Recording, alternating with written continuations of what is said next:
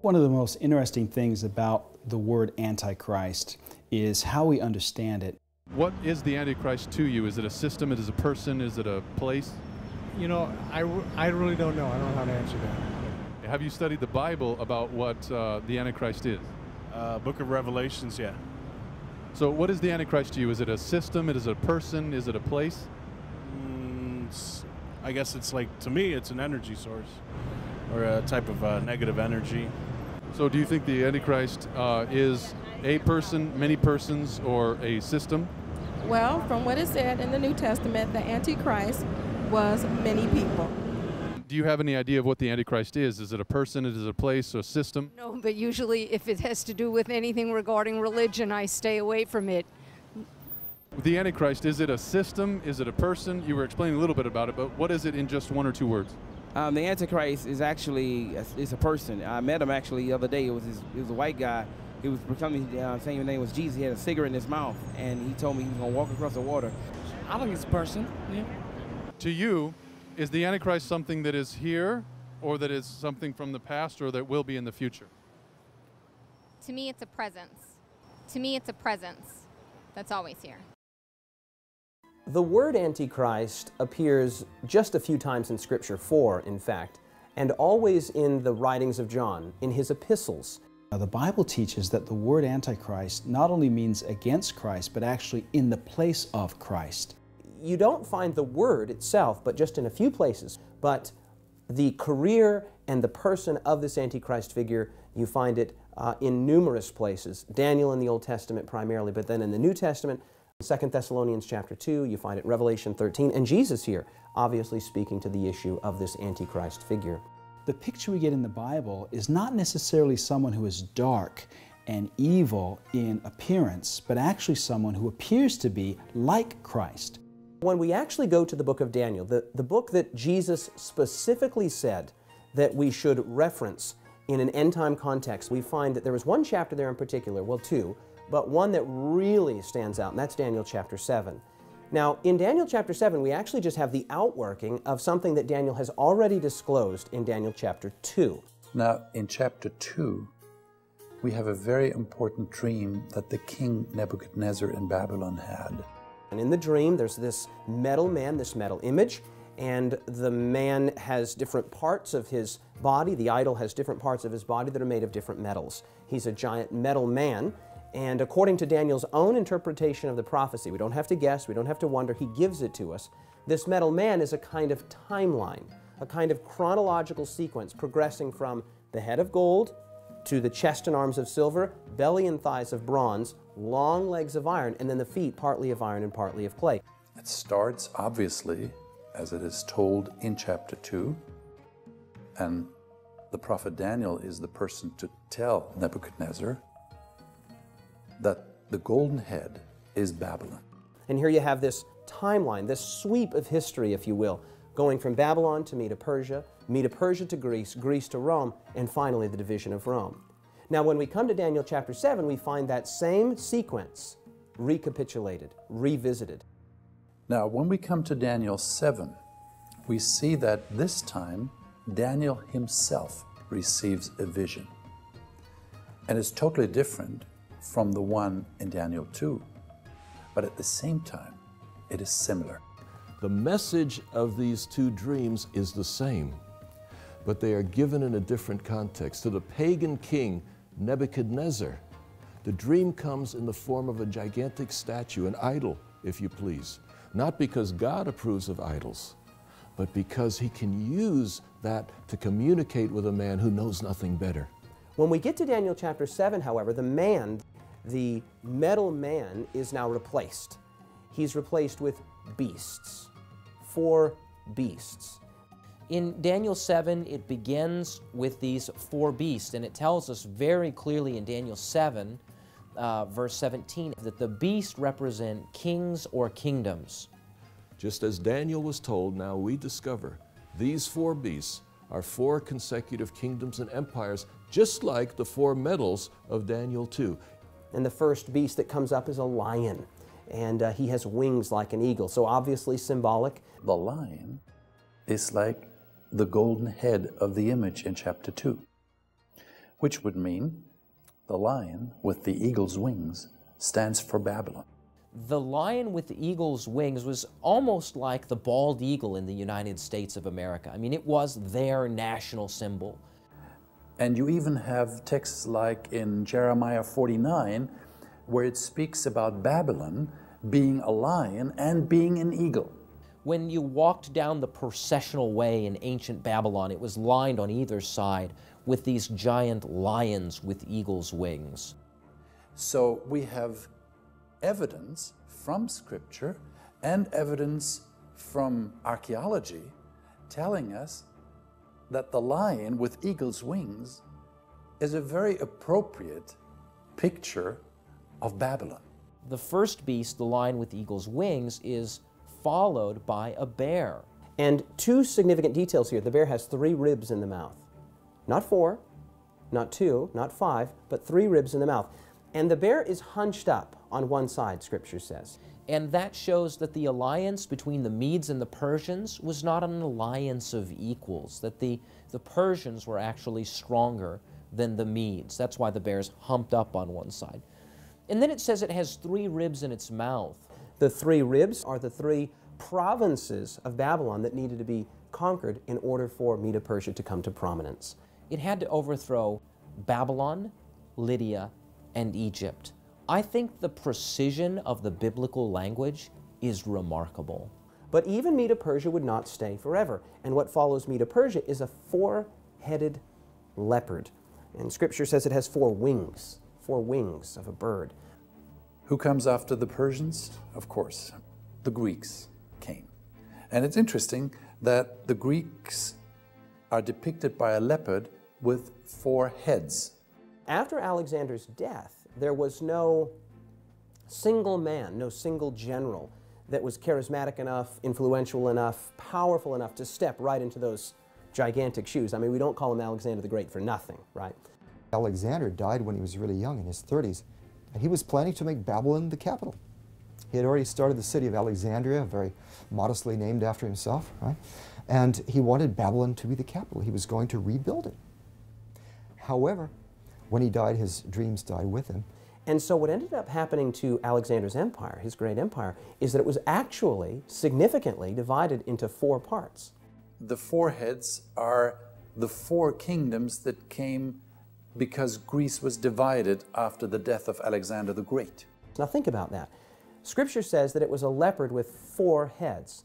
And you have these 4 generals, Cassander, Lysimachus, Ptolemy, and Seleucus, and they're all going to different parts of Alexander's empire because he died at such a young age. Victor Hugo, the historian, famously said that Alexander could conquer the world, but he couldn't conquer himself. This 3rd beast was followed by a 4th beast, and that 4th beast is a symbol of the Roman Empire. Interestingly enough, Daniel cannot think of any description, any animal in the natural world to describe this beast. Something about this 4th beast defied description. It was just ferocious and mean and powerful. He says, it was dreadful and terrible, and it was exceedingly strong. And for a very significant tie-in to Daniel chapter 2, which is the sort of archetypal prophecy here, it has iron teeth. Iron teeth, which reminds us of the iron legs of Daniel chapter 2. And those iron teeth obviously correspond to the legs of iron in the vision of Daniel 2. And of course, this ferocious, nondescript beast that apparently reigns for a long time corresponds with the iron monarchy of Rome. Rome came on the scene, and Rome was much more powerful than the others, ruled a larger territory, including large parts of Europe, all the way up to the borders of Scotland. Julius Caesar conquered England, he conquered Gaul, which was France. It was a huge empire and very powerful for a very long time. And so what we're finding in Daniel chapter 7 is really just a revisiting or a recapitulation of what we saw in Daniel chapter 2. Babylon, Medo-Persia, Greece, Rome. That's what we see in Daniel 2. When we go to Daniel 7, we see the same progression. Babylon, Medo-Persia, Greece, Rome. He says He was looking at the horns that came out of the beast. Now, the same chapter tells us that the 10 horns were kings, were powers. Now, there is something significant here, I think, and that is that you have the feet, partly of iron and partly of clay, in Daniel chapter 2, and you have 10 toes. And this beast, very significantly, who we have identified as Rome, a ferocious, terrible, strange, very brutal beast, has 10 horns. So you see correspondence here, not just with the iron to iron, but with the 10 toes to the 10 horns.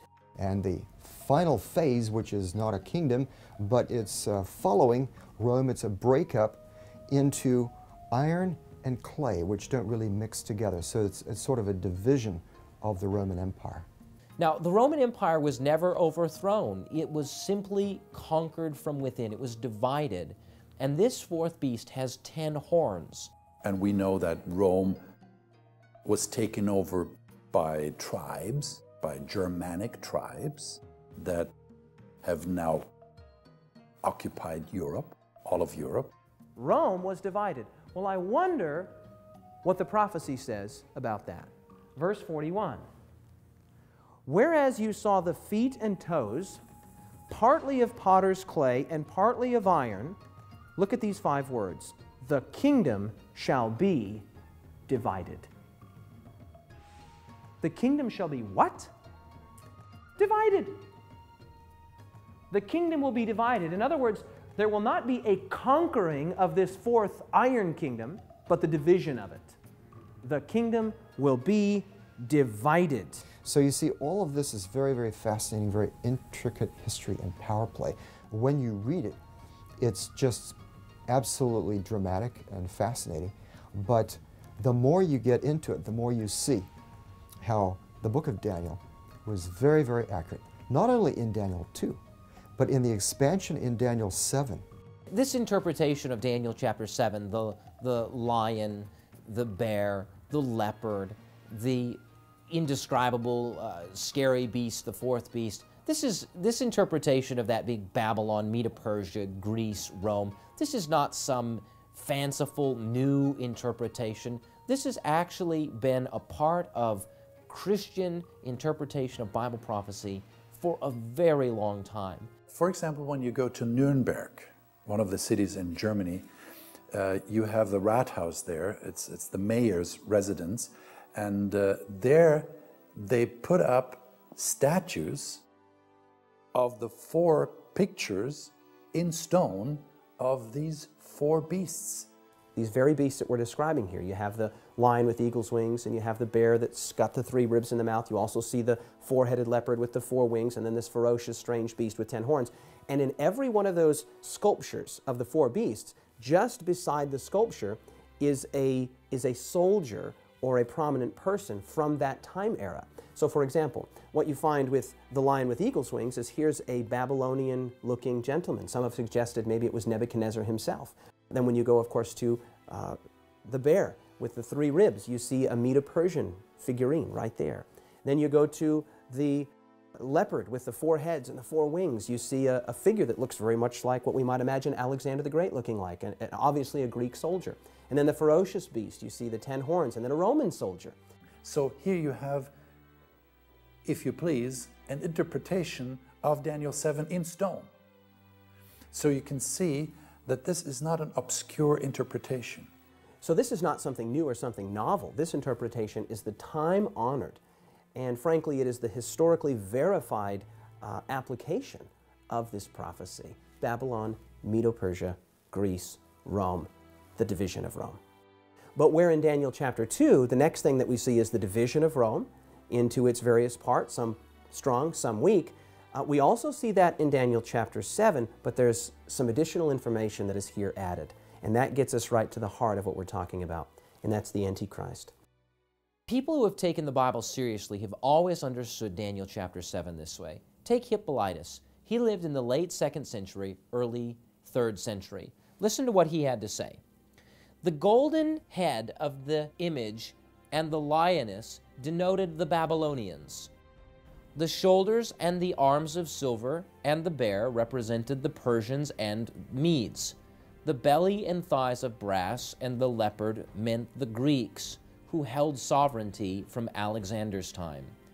The legs of iron and the beast, dreadful and terrible, expressed the Romans, who hold sovereignty at present. The toes of the feet, which were part clay and part iron, and the 10 horns were emblems of the kingdoms that are yet to arise. The other little horn that grows up among them meant the Antichrist in their midst. The stone that smites the earth and brings judgment upon the world was Christ. Hippolytus is saying here very clearly in his day that he is living in the time of that fourth beast, that the 10 kingdoms have not yet arisen, and that the Antichrist has not yet come.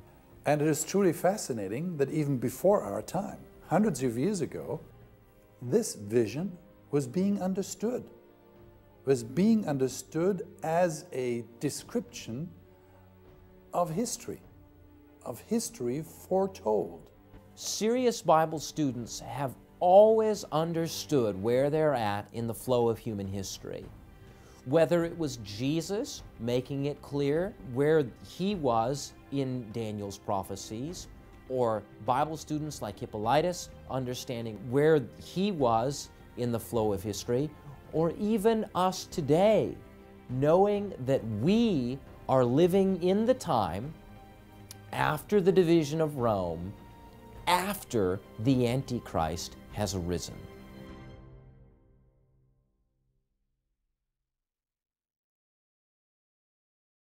Even though we don't have a name, even though we don't have a specific identification as we do with, for example, Babylon, Medo-Persia, Greece, Rome, we can know who the Antichrist is as it matures and develops through history.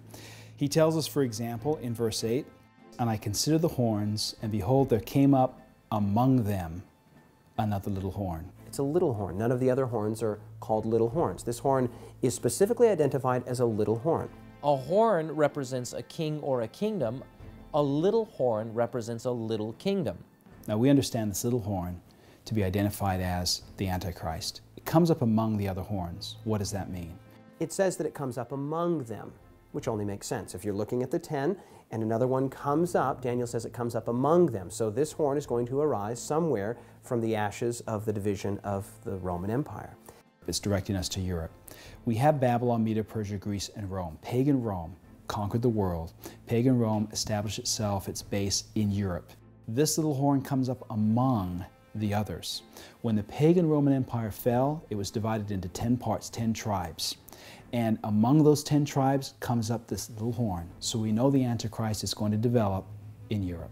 Let's be clear. This little horn power comes up out of the ruins of the Roman Empire. When we're looking for the Antichrist, we're not looking in Tokyo. We're not looking in China. We're not looking in the Middle East. We are looking in the fragmented Roman Empire. That's where we should see this little horn, Antichrist power, arise. And as Daniel watches this little horn come up, he noticed that this little horn has eyes like the eyes of a man. Daniel says that, this horn. He doesn't say that about any of the other horns. This horn had eyes like the eyes of a man. The eyes of a man. Intelligence, wisdom, leadership, all based on man, not necessarily on the Word of God. And so for Daniel, apparently, in some significant way, at least to Daniel, in the vision, that this horn had a man at its head in some significant way, in some way that was fundamentally different than the way that the other horns did. Of course, if they're kingdoms, they have a king, no problem there. But something separated this horn from the others in the sense that there was a man in a very prominent way and in a very different way at the head. He tells us, for example, in verse 8, that the little horn is going to pluck up 3 other horns as it rises. It says that when it comes to power, it plucks up 3 horns by the roots. So this is a power that comes to power violently, that it is taking out other kingdoms as it comes to power. Another key characteristic is the diversity of this power from the others. It was different. It comes up at this time, it uproots some of these kings, these different horns, and yet this horn has got very distinct traits, very distinct characteristics that make it different from these others. So you're dealing with a different kind of political entity here, though. Daniel describes this power as somehow different. As it's coming up, he says it was diverse or different from the other horns that were before it. So there's something different about this power. Now, when we're looking at these characteristics, specifically in Daniel 8 is where they begin, about the little horn. We find the little horn coming up after the end of the fourth power, towards its demise. Now, we know that fourth power is pagan Rome, and so the little horn power has to rise after the fall of the Roman Empire, after 476 AD. It says about the little horn that it speaks blasphemy. It has eyes like the eyes of a man and a mouth speaking great things. Revelation chapter 13 adds to the great things the word blasphemies. The power is described in both Daniel 7 and in Revelation 13 as being blasphemous. Blasphemous. Now, that's a word that we might have a lot of different ideas about. You might think that blasphemous is one thing, I might think it's something else. We could take a vote. But scripturally speaking, we find in the New Testament two very specific things that are identified as blasphemous. Interestingly enough, in the Gospels, we find an explanation for what blasphemy is actually all about. Jesus meets a sick person who wants to be healed. And he does not only heal the person physically, but tells the person, your sins are forgiven. Jesus obviously always wanted to heal the whole person. And to heal someone spiritually was the real goal that Jesus had. And to heal someone spiritually meant for him to forgive his sins. Jesus forgave a man's sins, and the Jews were incredulous. They were beside themselves. They said, who is this man that speaks blasphemies? Who can forgive sins but God alone? And so here we have a very concise and very powerful and helpful biblical definition of blasphemy. To claim to be able to forgive sins without the corresponding right to forgive sins, and that right, of course, is God's alone. Now, another instance in Scripture is Jesus claims to be God. He says, I and my Father are one. The Jews are beside themselves. And Jesus says, what are you going to stone me for? For one of my good works? And the response of the Jewish hierarchy of Jesus' day was, we're not stoning you because of your good works. We're going to stone you, which of course they didn't do, but we're going to stone you for blasphemy because you, being a man, make yourself God. And so here's a second biblical definition, again, very concise and very reasonable definition of blasphemy: to claim to be God. Now, coming back to Daniel and Revelation, what does it mean then to blaspheme God? It means to put yourself in the position of God and do things that are the absolute prerogatives of God, like forgiveness of sins. The religious leaders of Jesus' day, they perceived that claim as blasphemous, but Jesus, because he was God incarnate, could legitimately make the claim to be one with God and to be God. So here, obviously, in the little horn and in the beast in Revelation 13, we have a power that tries to act like God, forgiving sins. It is usurping the power of God.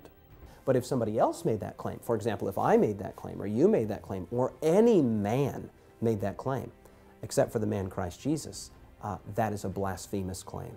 And so, to claim to be able to forgive sins, and to claim to be God on earth, blasphemous. Verse 21 of Daniel 7 identifies this little horn as making war with the saints and prevailing against them. Here's another characteristic that's very important. It's going to be a persecuting power, and it specifically is going to persecute the saints. It says clearly that this is a persecuting power. In Daniel 7, verse 21, as I looked, this horn made war with the saints and prevailed over them.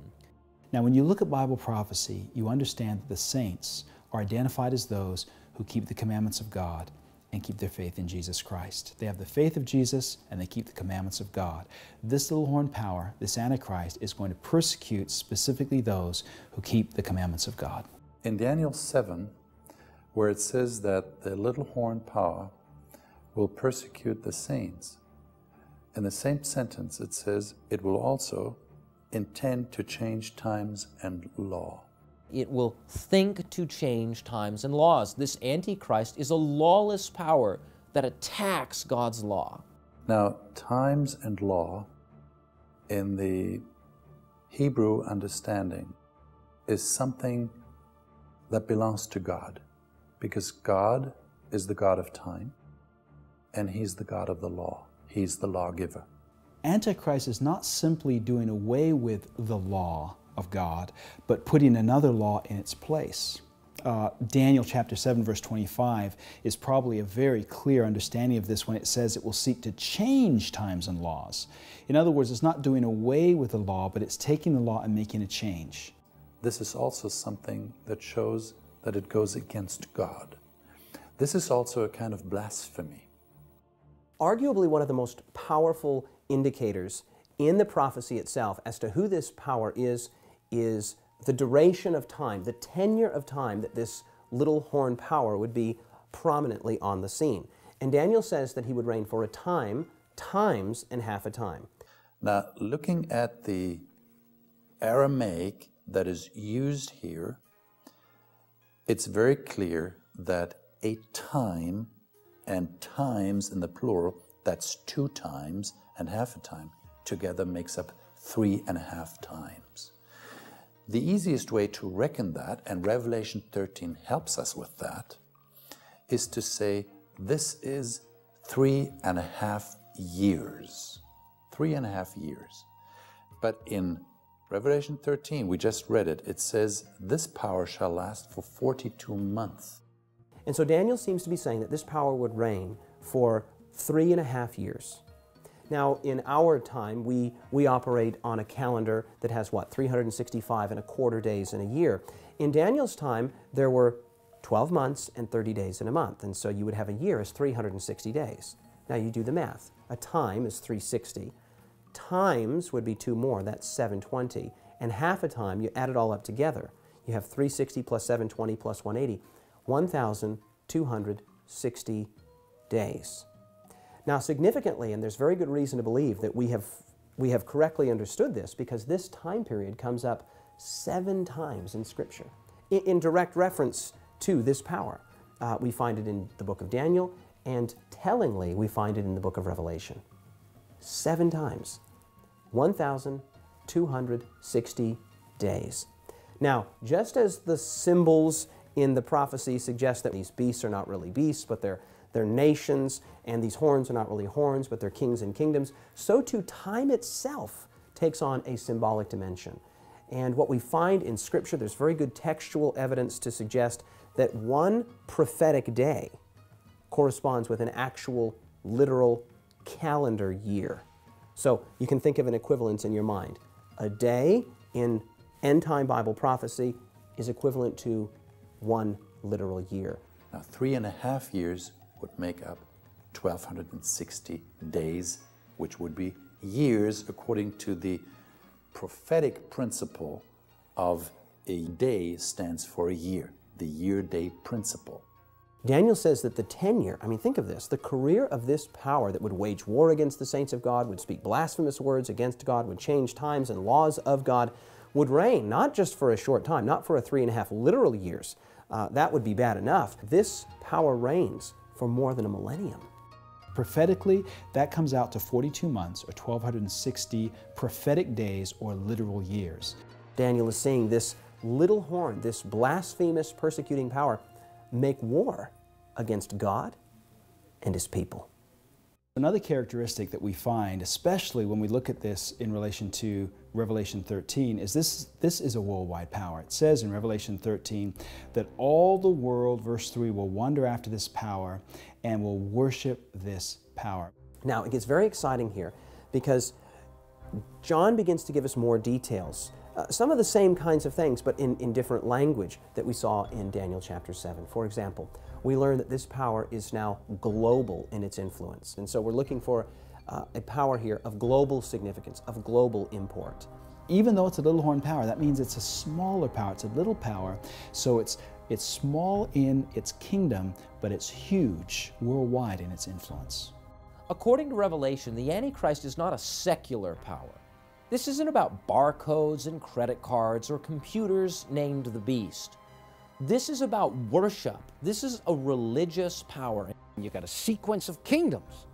Babylon is, one beast. Medo-Persia is another beast. Greece is another beast. Pagan Rome is another beast. Then you've got this little horn power. These are all kingdoms. These are all kingdoms. These are all political, military powers or whatever. And then you've got another power coming up, this little horn power, which has very distinct religious aspects to it. There's a religious element to it there. In fact, in Revelation 13 and 14, worship, worship, worship, worship. It occurs 8 times. And so worship is obviously a factor here. You're given very specific details about it, a time frame about it. It's a blasphemous power.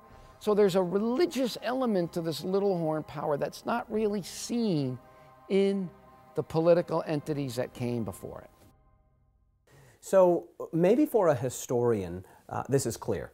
And for people who are familiar with history, this is very clear. We've looked at a number of different identifiers, a number of different characteristics, and someone who is familiar with history is going to be able to put those things together just very easily. But what about the rest of us? What about the rest of us who may not be absolutely conversant in history? How can we be sure who this power is? Well, let's just take 5 of the indicators, okay? Just 5 of them. It's a worldwide power, right? According to Revelation, it's a worldwide power. So that's number 1. Number 2, it's a religious power. In both Daniel and Revelation, in Revelation explicitly, in Daniel implicitly, we see this power presented as a religious power. And so take that one, number 2. Number 3, this power rises up out of the ashes of divided Rome, or what we today would call Europe. And so it's going to rise up in Europe. So keep it in your mind now, right? It's a worldwide power that's religious that comes up in Europe. It has a prominent man at its head. Remember, Daniel said that in some significant way, in a way that was somewhat different than the other kingdoms, that this power would have a very prominent man at its head. Okay? And then finally, that it would claim to be able to forgive sins. Remember, it's a blasphemous power. So just put it all together. Just see if you can come up with it yourself. It's not difficult. This is sort of the version for the rest of us. A worldwide power that's religious, that rises up in Europe, that has a prominent man at its head, and claims to be able to forgive sins. Well, you look at those basic principles, and there's only one power it can point to: the papacy, papal Rome. The point of this message is not individuals, it's institutions. I was raised a Catholic. This is not about Catholics. This is about Bible prophecy. So let's go back over the identifiers that we discovered in Daniel and Revelation. Let's see if they fit. Let's see if we have accurately identified just who this power is. Well, first of all, the very first thing that Daniel tells us about this power in Daniel 7 is that it was a little horn. It's a little kingdom. And the question is, does the Roman Church, does papal Rome fit? And the answer, of course, is yes. It's a little horn. It's a little power. It's a small power, not a big power. Vatican being one of the smallest, if not the single smallest, nation on earth today. So it fits perfectly. Additionally, we have this idea that it would rise up among them, that is, among the nations of Western Europe. That was one of the things that Daniel said. It came up among them, and the answer, of course, is yes. It was going to be established in Europe. That's exactly where the Vatican is, right there in the country of Italy. In addition to this, it has a prominent man at the head. Daniel says that it had a man at the head, and of course, we know that man historically. He's known as the Bishop of Rome. Today we call him simply the Pope, which is just Papa, or Father.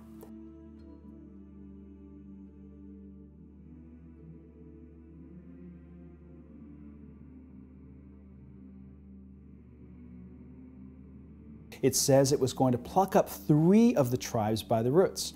When the papacy arose to power, there were 3 tribes in Europe that were plucked up and are now extinct. Those 3 tribes, the Vandals, the Ostrogoths, and the Heruli. That this power would be different. Daniel says that it would be somehow fundamentally different than the other powers. As we've already suggested, the other powers were just political entities, but this power would be a religio-political entity.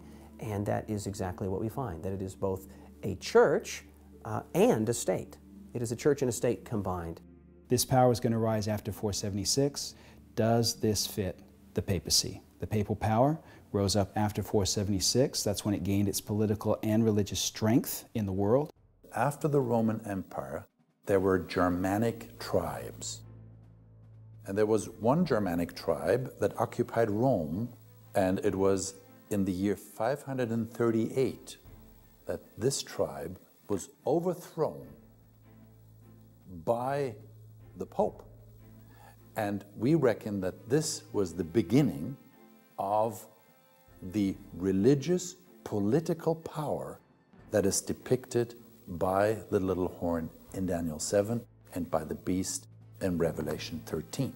Furthermore, Daniel says that this power would be a blasphemous power, and we went to Scripture to find two very persuasive biblical definitions of blasphemy. The first is to claim to be able to forgive sins, and the second, to claim to be God. We can see this in the book Dignity and Duties of the Priest. For example, on page 34, we read, "The priest holds the place of the Savior himself, when, by saying egote absolvo, he absolves from sin."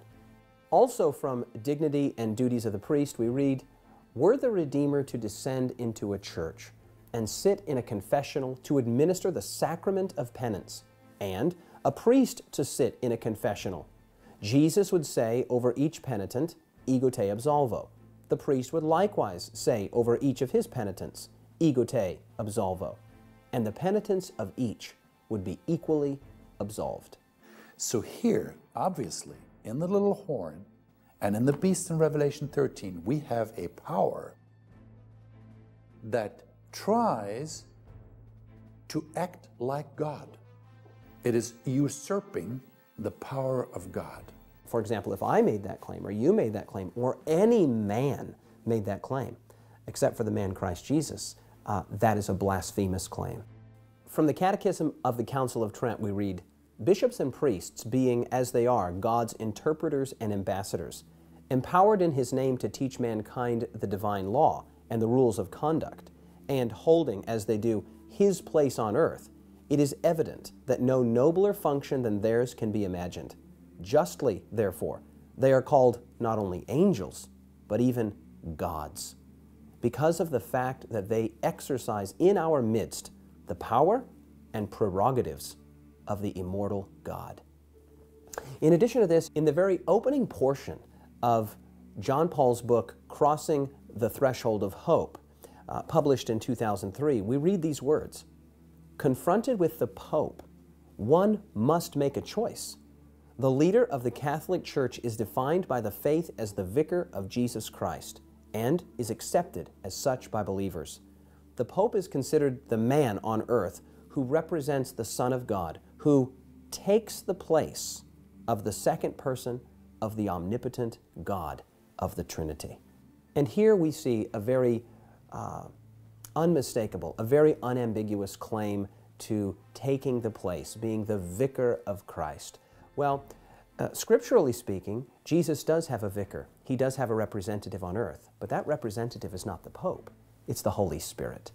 And so this notion that one man is somehow, in a special sense, the vicar of God or the representative of God, taking the place of Jesus, is biblically called blasphemy. What about that characteristic of making war with the saints, persecution?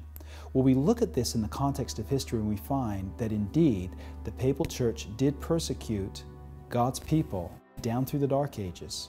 For hundreds of years, millions of Christians faithful to the Word of God were persecuted by the papal church.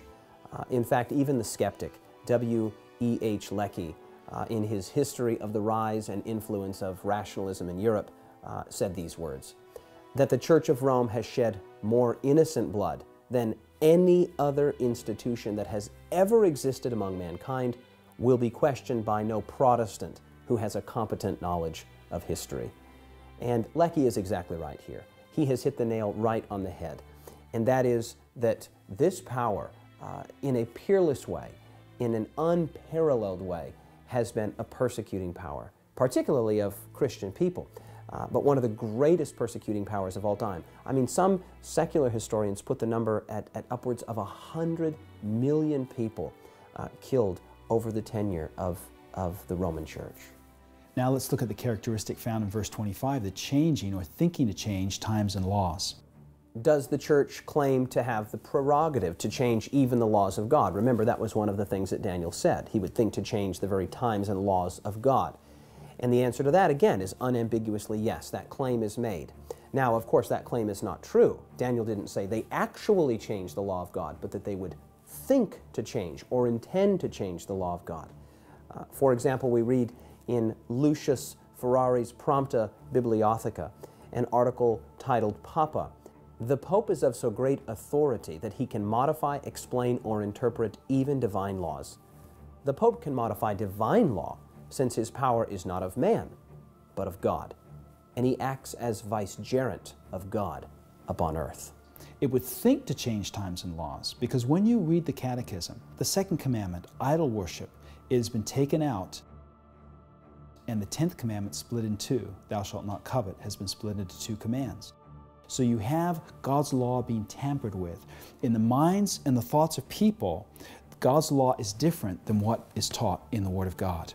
According to both Daniel and John in Revelation, one of the identifying characteristics of this power is that it would reign for 3.5 years, or 42 months. That is 1,260 prophetic days, or literal years. It started in 538, when the Pope was able to throw out the Ostrogoths, this one Germanic tribe, from Rome, and was then able to rule not only religiously but also politically, because the little horn power is a political and religious power. When we look at history, it is interesting that during this 1260-year period, Europe was in what many people used to call the Dark Ages. Well, you see, during that time, the scriptures became lost to the people. There was a time, especially during those 1260 years, when the Bible was not freely available to the people, to the common man in the street. As we say sometimes, the Bible was chained to the monasteries. But with the Reformation, it was high time, like Martin Luther or John Calvin and Ulrich Zwingli in Switzerland and France said, that the Bible has to be freed from this imprisonment. It has to be in the hands of the people. It says that the little horn will persecute the saints of the Most High. Why would it do this? Because the scriptures were a threat to the traditions of the church at Rome that was in power at the time. So in Daniel's perspective, as he's thinking about the duration or the tenure of this beast does not reign for a literal 3.5 years, which would be bad enough. I mean, to persecute the people of God, to wear out the saints of God, to speak blasphemous words against God. 3.5 years would be bad enough. But in Daniel's perspective, this power reigns for more than a millennium. But this rule ended when Napoleon sent his general to take the Pope captive. And he took him captive, and he eventually died in exile, and his heart actually is buried in Valence in France, while his body was taken to the Vatican. This was the mortal wound. We find two very significant dates that sort of bookend this period, 538 on the front side and 1798 on the back side. For example, in the book The Modern Papacy, page 1, we read these words: Berthier, one of the generals of Napoleon, entered Rome on the 10th of February, 1798, and proclaimed a republic. The Pope and the papacy was dead, or so they thought. They were given into his hands for this amount of time. Historically, it checks out. Here we have another characteristic fulfilled by the papal church. We learn that this power is now global in its influence. For example, in verse 3 of Revelation 13, it says, all the world wanders after this beast. This is a worldwide power. So it's small in its kingdom, but it's huge worldwide in its influence. all the world is following after this power and its head. All the world looks to this power with respect and honor. According to Revelation, the Antichrist is not a secular power. It is a religious power. In fact, in 2 Thessalonians, it says that this power will take its seat in the temple of God. Paul is very clear that the temple of God is the church of God.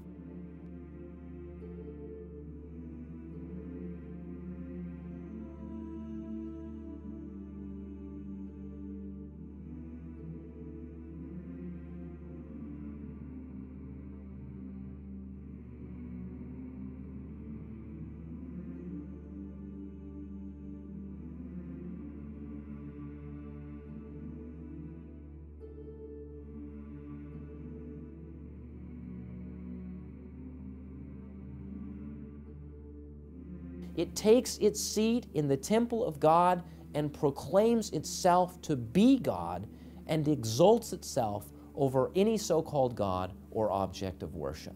You see in Revelation 13 a deadly wound being inflicted and the wound being healed. So you have this persecuting power coming to an end with this deadly wound being inflicted. In 1798, a deadly wound was inflicted.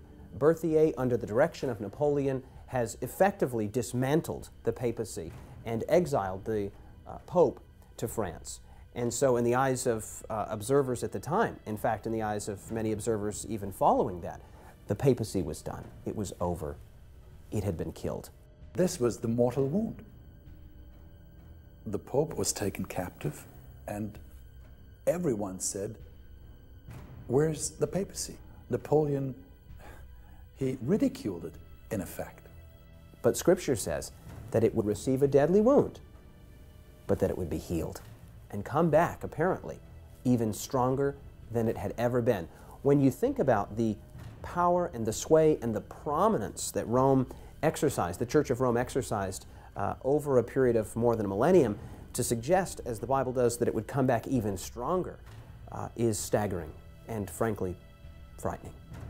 This is a message for the end time, obviously, because later on comes a vision of the second coming of Christ. So this is before Christ comes again to take us home. Now, some might think that this is just some fanciful, new, novel teaching. Nothing could be further from the truth. This teaching is something that has been held very near and very dear to Protestants of all stripes. Going back to the Waldensians and the Hussites, you have Wycliffe, Luther, Calvin, Zwingli. Or Isaac Newton, another man very interested in science but also in history and in biblical interpretation, saw these things very clearly. Melanchthon, Tyndale, Ridley, Latimer. I mean, the list literally is probably hundreds long of people, prominent people, who came out of the Roman Church, because remember, the Roman Church was the only show in town, the only gig in town at the time. But as you see the fall and the Protestant Reformation and the Roman Church begin to go out, most Protestant reformers, in fact, with almost absolute unanimity, you find the identification of the Roman Church as none other than the Antichrist of Revelation 13 and of 2 Thessalonians 2 and the little horn of Daniel 7. Don't misunderstand the point of this prophecy. This is not about individuals. We're not here to talk about the Pope. We're not here to talk about whether he's a good man or a bad man. This is talking about institutions, not individuals.